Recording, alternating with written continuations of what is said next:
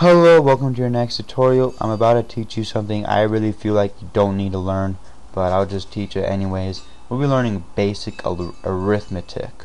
One thing I need to mention real fast is someone told me that you don't have to return 0 in the main function, because code blocks will just think, oh, main function? Just return 0 at the end anyways if it's not already there. So you can get rid of that. And let me just teach you about basic arithmetic. And I won't be doing it on here. I'll be using Notepad++ real fast, because that way I don't get involved in this code down here. I could just teach you right here. And what you could do is basic arithmetic. I really don't feel like you guys need to know this.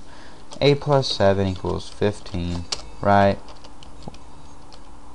15 minus 6 equals 9.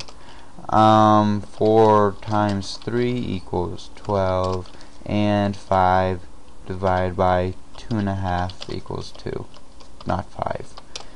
There's one more operator I feel like you should learn, and that is the I don't know what it's called. Let me just show you what it does. If you were to take 16 divided by 7, you will get 2 point whatever. But if you have an integer, it'd just be 2, because floating point numbers allow this.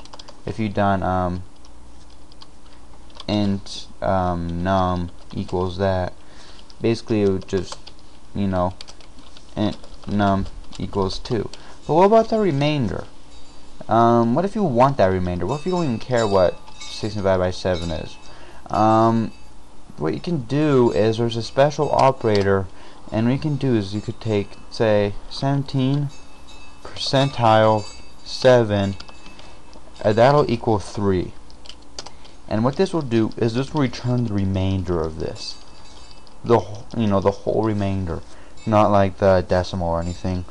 So 7 times 2, or if you were to take 17 divided by 7, well, in your math class, remember that equals 2, remainder 3, if you wanted to keep whole numbers.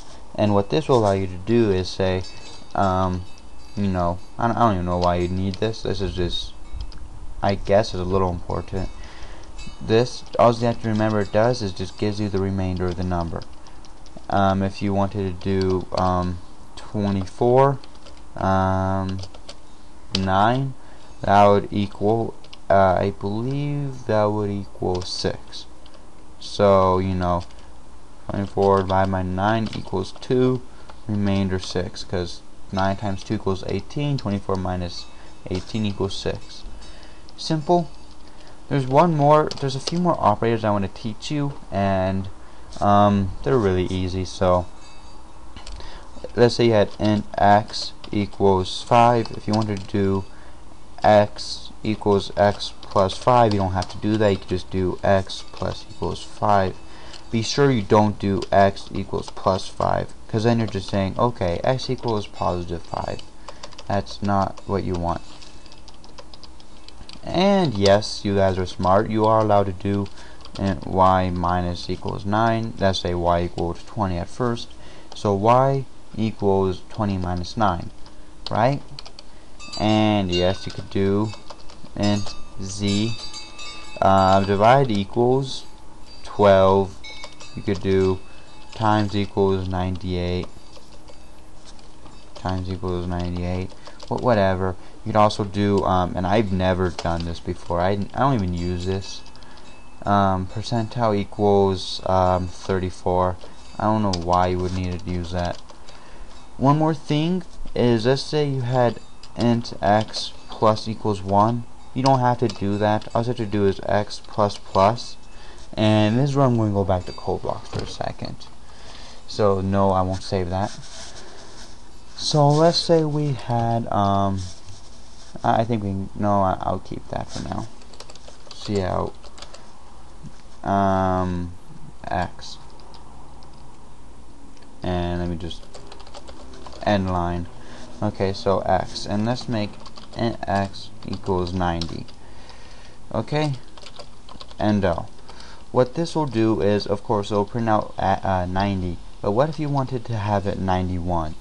Instead of doing x plus equals 1, you could just put in x plus plus x, right? And no, don't click that, I don't know. And then you'll see, okay, it's 91. However, there's something else you have to be careful of. If you do x plus plus, you might think, oh, it's just the same thing. No. What it does is it'll do, okay. In fact, actually, let me just show you real fast.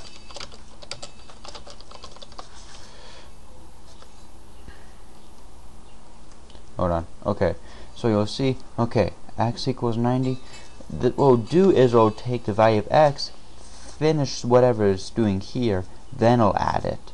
So it'll say, okay, see how x, ignore this plus plus for now, just print out 90 and line, and then we'll add x so that the next time it's plus plus. Just ignore that, all you have to do is plus plus x. I would click that so that it goes away. Abort, come on. Apparently he doesn't want to abort. Okay. Well, basically just realize that this will do 91. It will just do this first, then finish, then continue.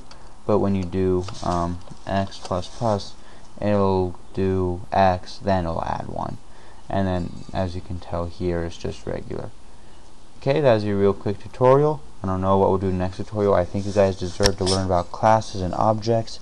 That's kind of why you learned C++ in the first place, because you want to learn about classes and objects. We'll learn about that, and until then, see you later.